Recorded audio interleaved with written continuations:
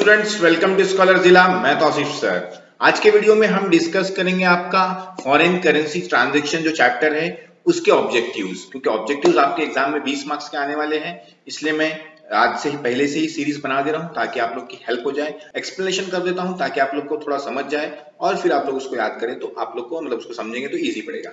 मैंने बताया है कि आप लोग को समझने से पहले आप लोग को जरूरी है कि आप क्या कीजिए, पूरा लेसन पढ़िए और उसके क्वेश्चन सॉल्व कीजिए। उससे क्या होगा, आपका बेस अच्छा होगा, आगे चल के आप लोग को दूसरी स्टैंडर्ड्स में काम आएगा और फिर आप लोग को ऑब्जेक्टिव्स करने में भी आसानी होगी। तो चलिए स्टार्ट करते हैं, टाइम वेस्ट नहीं करते हैं। छोटा सा चैप्टर है, बहुत इंपॉर्टेंट और बहुत इजी चैप्टर है। Which of the following statement is false? कौन सा स्टेटमेंट फॉल है? अकाउंटिंग फॉल्स है, सॉरी फॉल बोल रहा हूं। Accounting standard 11 should applied in accounting for transaction foreign currency. जो अकाउंटिंग स्टैंडर्ड 11 है वो फॉरेन करेंसी ट्रांजैक्शन का ही है।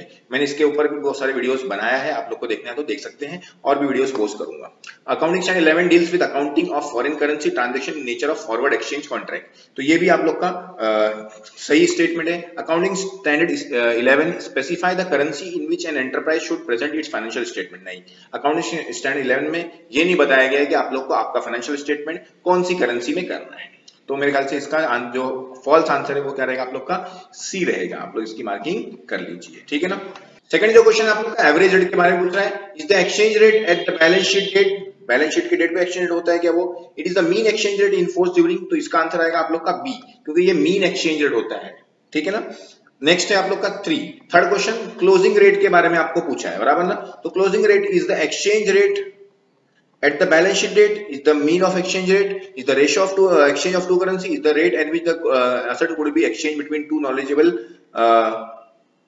willing parties in the arms of length of transaction। तो इसका आएगा आप लोग का exchange rate at the balance sheet date, क्योंकि जो क्लोजिंग जो होता है वो हम लोग का किसके साथ रहता है, बैलेंस शीट में वही रेट आता है ना हम लोग के, तो उसको हम लोग क्लोजिंग रेट बोलते हैं। नेक्स्ट लिखा है एक्सचेंज रेट क्या होता है। Is the exchange rate at the balance sheet date, क्या है बैलेंस शीट डेट पे। Is the mean of exchange, mean होता है क्या या नहीं। Is the ratio of exchange of to currencies, तो इसका आप लोग का आएगा सी।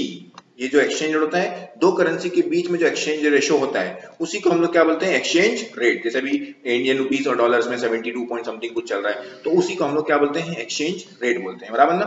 फोर्थ है आप लोग का, फोर्थ हो गया। Fifth, currency other than the reporting currency of an enterprise. Company की जो करेंसी है, रिपोर्टिंग करेंसी को छोड़ के दूसरी करेंसी को हम लोग क्या बोलेंगे। तो सिंपल सी बात है, बाकी सब करेंसी को हम लोग क्या बोलेंगे, फॉरेन करेंसी बोलेंगे, बराबर। जिस करेंसी में कंपनी रिपोर्ट करती है उसको रिपोर्टिंग करेंसी बोलते हैं। ये मैंने वीडियोस में भी बताया था, आप लोग नहीं बताया तो अभी बता दे रहा हूं, ठीक है ना। और उसको छोड़ के बाकी इतनी भी करेंसी रहती है उसके लिए क्या रहती है, फॉरेन करेंसी। नेक्स्ट है currency used in presenting the financial statement. जो हम लोग फाइनेंशियल स्टेटमेंट प्रेजेंट करने में करेंसी यूज करते हैं उसको हम लोग क्या बोलते हैं, रिपोर्टिंग करेंसी बोलते हैं। अभी तो मैंने एक्सप्लेन किया आप लोग को, बराबर ना। Money held in assets and liabilities, क्या लिखा है, money held in assets, held and assets, money held and assets and liabilities, money held in to be received or paid in fixed or determined amounts of money। तो जो पैसा हम लोग को मतलब असेट और लायबिलिटी हमने लेके रखे उसको जो हम लोग को पे करना है या उसका जो अमाउंट डिटरमाइन करना है वो किस हिसाब से करने का है वो हम लोग को बताना है, बराबर ना। तो करंट आइटम के हिसाब से, नॉन मॉनेटरी आइटम के हिसाब से, मॉनेटरी आइटम के हिसाब से, फॉरेन एक्सचेंज कॉन्ट्रैक्ट के हिसाब से। तो इसका आता है जो असेट्स और लायबिलिटीज का पैसा होता है वो मॉनेटरी आइटम्स में आता है, क्या पैसे, ठीक है ना। इसका कैलकुलेशन मॉनेटरी आइटम्स में होता है, किसका, असेट्स और लायबिलिटीज का। नेक्स्ट है which of the following is a foreign currency transaction. नीचे दिए हुए से कौन सा ट्रांजैक्शन फॉरेन करेंसी ट्रांजैक्शन है, हम लोग को ये बताना है, बराबर ना। An enterprise bye and sell goods whose price is denominated in foreign currency. ऐसा एंटरप्राइज जिसका गुड्स और सर्विसेज क्या होता है, फॉरेन करेंसी में डिनोमिनेट किया जाता है, बताया जाता है। An enterprise borrows or lend fund the amount payable or receivable are denominated in foreign currency। जो हम लोग पैसा लेते हैं, लेंड करते हैं या मतलब पैसा लेते हैं या उधारी पे या पैसा देते हैं वो हम लोग को डिनोमिनेट करते हैं हम लोग फॉरेन करेंसी में। Enterprise become a party of N अनपरफॉर्म forward contract exchange contract, sorry. तो एक एंटरप्राइज क्या होता है, पार्टी बन रहा है किसका, अनपरफॉर्म फॉरवर्ड एक्सचेंज कॉन्ट्रैक्ट, जिसमें कुछ परफॉर्म नहीं करना है, खाली फॉरवर्ड एक्सचेंज कॉन्ट्रैक्ट है वो। तो इसका आंसर आएगा आप लोग का ओनली 3, बी ऑल, और इसका है फिर ओनली सी और डी। तो इसका आएगा आप लोग का मेरे ख्याल से ऑल, बी। तो इसका आंसर है आप लोग का बी, क्योंकि सब जितने भी ऑप्शन है आप लोग के सब फॉरेन करेंसी के ऑप्शन है, क्योंकि इसमें भी एक्सचेंज कॉन्ट्रैक्ट की बात चल रही है, इसमें भी फॉरेन करेंसी, इसमें भी फॉरेन करेंसी। तो सबके सब आप लोग का क्या है, राइट है, सब फॉरेन करेंसी ट्रांजैक्शन में आ सकते हैं। A foreign currency transaction should be record on initial recognition. Foreign currency कहाँ पे रिकॉर्ड होती है? इनिशियली, तभी उसको इनिशियली हम उसको रिकॉग्नाइज करेंगे तब। In the reporting currency by applying the foreign currency exchange rate between the reporting currency and the foreign currency at the date of recognition. In the Indian rupees by exchange the rate the Indian rupees and the US dollar at the date of transaction. In the reporting currency by applying the foreign currency amount the exchange rate between the reporting currency and the foreign currency at the date of transaction. तो जो initial recognition होता है वो transaction के दिन पे ही होता है, ठीक है ना। इनिशियल रिकॉग्निशन जो होता है ट्रांजेक्शन के दिन पे ही इंडियन करेंसी का रेट क्या है और फॉरेन करेंसी का रेट क्या है, दोनों को क्या बोलते हैं कंपेयर करेंगे और फिर हम लोग डिसाइड कर लेंगे। तो इसी को बोलते हैं हम लोग इनिशियल रिकॉग्निशन, ठीक है ना। उसी को फॉरेन ट्रांजेक्शन रिकॉर्ड किया जाता है उस टाइम। तो इसका आप लोग का आएगा सी 9th का। फिर आते हैं हम लोग 10th पे।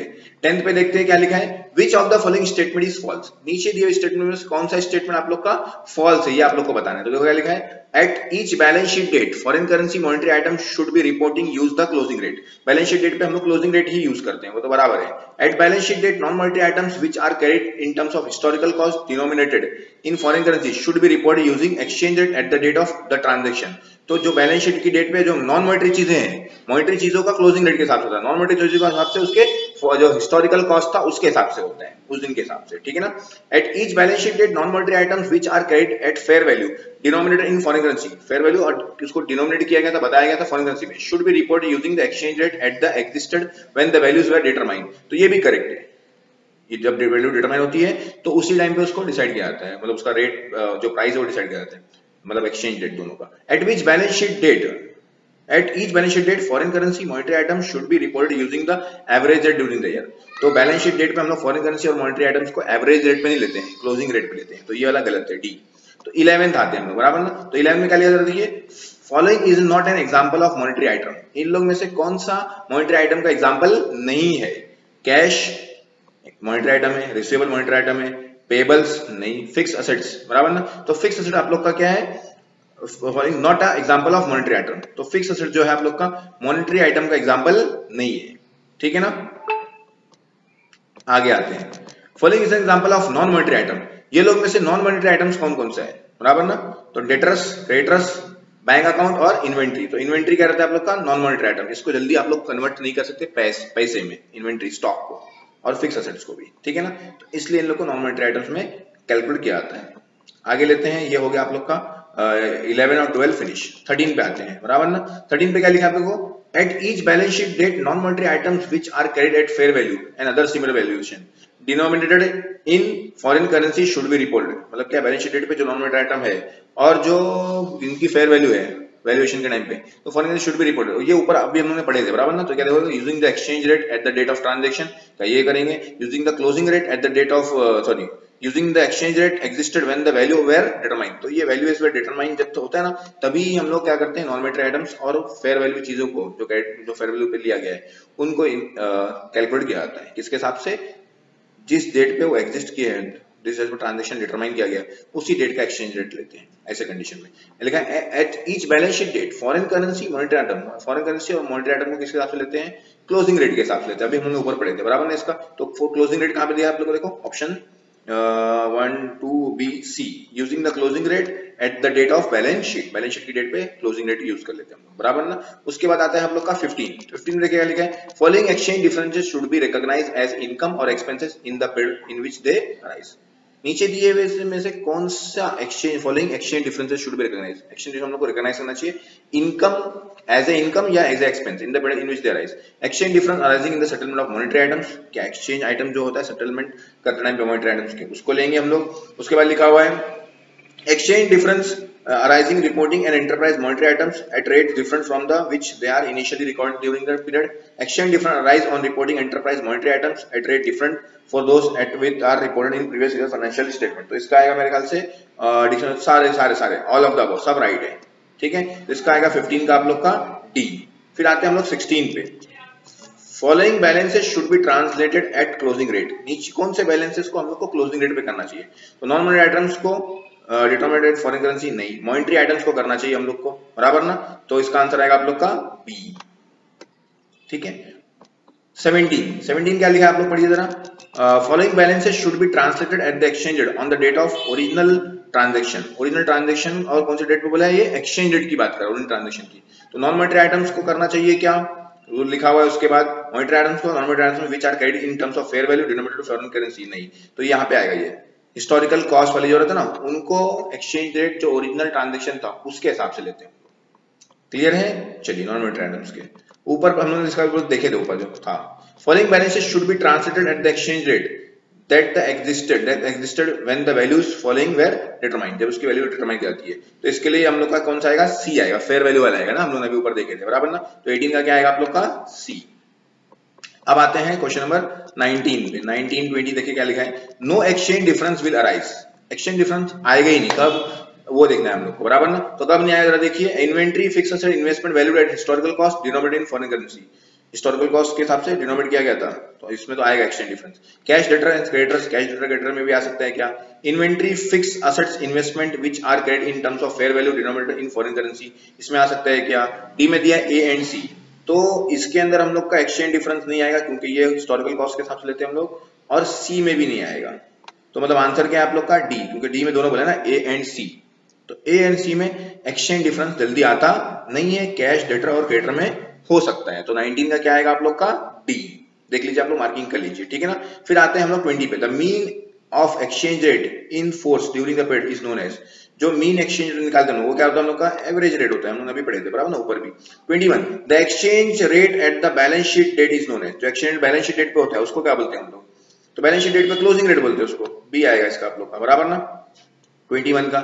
फिर 22 पे आते हैं, 22 लिखा है reporting currency is the currency used, reporting currency जो करेंसी यूज कौन करता है, in the record of financial transaction, it present in the financial statement, in the financial transaction, in settling the financial transaction, तो इसका आएगा in recording the financial transaction. तो 22 का भी क्या है आप लोग का, ए है बराबर ना, नहीं sorry B, in presenting the financial statement, report recording नहीं प्रेजेंटिंग, रिकॉर्डिंग के टाइम पे तो अलग अलग हो सकता है, प्रेजेंट करने टाइम पे जो हम लोग प्रेजेंट करते हैं जिस करेंसी को, जिस करेंसी में, उसी को हम लोग रिपोर्टिंग करेंसी बोलते हैं बराबर। तो इसका बी आएगा।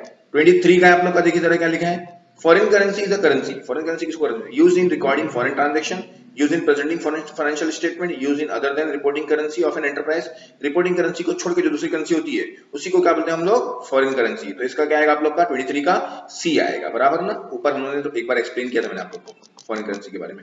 नॉन मॉनेटरी आइटम्स को क्या बोलते हैं बराबर ना, तो लिखा are the item exchange at fair value, क्या उसको फेयर वैल्यू पे एक्सचेंज कर लेंगे, at the items other than asset and liability, asset liability को छोड़ के सबको नॉन मॉनेटरी बोलेंगे, are asset and liabilities that other that monetary items, monetary items को छोड़ के, एसेट एंड लायबिलिटीज होती है लेकिन मॉनेटरी आइटम्स को छोड़ के, जिनका मॉनेटरी मैंने बोला पैसे में कन्वर्ट कर सकते हैं फटाक से, उनको छोड़ के बाकी सबको हम लोग क्या बोलते हैं, नॉन मॉनेटरी आइटम्स।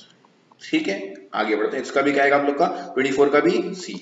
आगे के 3-4 क्वेश्चन बचे हैं, देखिए 25 मॉनेटरी आइटम्स को बोलेंगे, are asset and liabilities to be received और पेड इन मनी, ठीक है। उसके बाद लिखा है आप लोग का are asset and liability to be received in fixed and determined amounts of money, are money held as assets and liabilities to be received in paid in fixed and determined amounts of money, तो इसका क्या आएगा आप लोग का, इसका भी सी आएगा। आगे an exchange difference result, an exchange difference result किसमें रिजल्ट होता है, एक्सचेंज डिफरेंस में, when there is a change in the exchange rate between the transaction and the date of settlement of the money transaction arise from foreign currency, ये पूछा इसने। फिर लिखा है आगे आप लोग का when there is a change in the fair value of the between, fair value कैसे, when there is a change in the exchange rate between the transaction date and the date of settlement, मतलब transaction date में और settle date में exchange rate में difference होगा, मतलब उस time पे $1.72 का था, अभी $1.73 का हो गया, तो सिंपल सी बात है आप लोग को एक्सचेंज डिफरेंस का रिजल्ट मिलेगा। तो इसका भी क्या आएगा आप लोग का 26 का भी सी। Non monetary items which are carried in terms of historical cost denominated in foreign currency should be reported using the exchange rate at the date of the, तो कब हम लोग को उसको करना चाहिए, 27 के जो हम लोग को बताया है, तो उसका आएगा आप लोग का ट्रांजैक्शन। अभी हमने ऊपर भी देखे थे कि ट्रांजैक्शन की डेट पे जो होगा रेट, उसी को हम लोग डिटरमाइन करेंगे नॉन मॉनेटरी आइटम्स में, वो भी जो कौन सा रहता है हम लोग का, हिस्टोरिकल कॉस्ट के हिसाब से रहता है। क्लियर है। The contingent liability denominated in foreign currency at the balance sheet date is disclosed by using, जो कंटीजेंट लायबिलिटी दिखाई जाती है उसको किसके हिसाब से डिस्क्लोज करेंगे, तो इसको किस हिसाब से डिस्क्लोज करेंगे, क्लोजिंग रेट के हिसाब से करेंगे, याद रखना आप लोग कंटीजेंट लायबिलिटीज को। ठीक है, तो ये हो गया आप लोग का ऑब्जेक्टिव्स फिनिश। आप लोग को अगर देखना पढ़ना है तो पढ़ सकते हैं, नीचे फिलअप है उसको भी कर लीजिए, वो ऊपर से ही जुड़े होंगे, तो आप लोग ने अगर वो करना है तो वो भी कर लीजिए, तो उससे आप लोग का और नॉलेज बढ़ जाएगा। फिर मैचअप्स है वो कीजिए, और उसके बाद ट्रू फॉल्स है उसको भी करिए, आपको आंसर्स मैंने दिया है, लास्ट में आंसर्स भी आप लोग के पास है, चेक कर लीजिए आप लोग। कुछ गलती हो गई होगी तो आप लोग करेक्ट कर लेना मेरे से, कुछ गलती हो सकती है कहीं में, तो देख लेना आप लोग, ठीक है। ये हो गया आप लोग का लेसन फिनिश। वीडियो देखने के लिए आप लोग का बहुत बहुत शुक्रिया। मिलेंगे अगले वीडियो में अगला चैप्टर लेके। वीडियो अच्छा लगे हो तो अपने दोस्तों से शेयर जरूर करना। वीडियो देखने के लिए आप लोग का बहुत बहुत शुक्रिया। मिलते हैं अगले वीडियो में।